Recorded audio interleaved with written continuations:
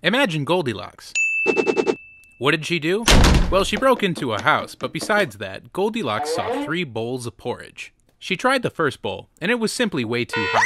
So she moved to the second bowl, which had been sitting there too long, and found it was cold. Not quite done with committing theft, Goldilocks tried the third bowl of porridge, and it was just right as far as she was concerned. This is the story behind a phenomenon aptly named the Goldilocks rule that states that humans experience peak motivations when working on tasks that are right on the edge of their current abilities. Not too hard, not too easy, just right. And if you ask me, Goldilocks is the type of person who will always find motivation. Now imagine for a minute that you're a quarterback, and your opponent is a bunch of literal babies in uniforms.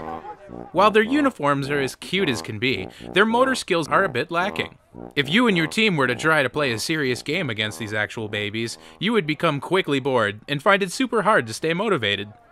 Now replace those babies with the 1985 Chicago Bears, the hardest-hitting professional football team of all time. This now becomes the opposite side of the spectrum, and you find yourself unmotivated for a completely different reason. The game has become way too difficult. The Goldilocks rule can be applied every day. Whether it's our hobbies or our jobs, our brains love to be challenged, but too challenging can become disheartening. I left my job as a deli clerk because I wasn't being challenged by slicing the same 30 types of meats all day. After leaving the deli, the opposite happened. I was hired to be a bank teller and lasted less than 6 months because it was too large of a challenge for me to handle the precise duties of a teller. Forced to find work again, I got a position at a record shop where my main duty was scanning the backs of CDs and stocking them or tossing them into the trash. Again, I was stuck in a job where the tasks were far too easy, and in truth, I wasn't a very good employee. The new motivation and challenge for myself was to find a job in the field I went to school for, media and design. I stayed motivated because it was the right kind of challenge for me. Each application and cover letter were challenging enough that I needed to learn and adapt, but my end goal always felt attainable. I did extensive research on what employers were looking for.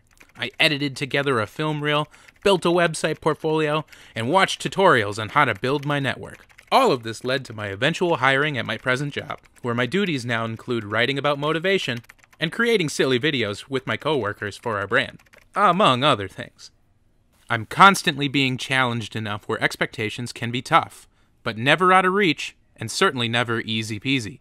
Now, Goldilocks might have been a troubled young girl who was careless and didn't realize that for every action there is an equal or opposite reaction. You can also look at Goldilocks and see an individual who knew exactly what was achievable for her present level of development. You shouldn't have to settle through life eating a stranger's cold porridge, and you certainly don't have to go through it trying to beat the 85 Bears. Find motivation that works for you. Know where you draw the line between too easy and too hard. And eventually, as you grow, what used to be impossible might not be as impossible as you thought.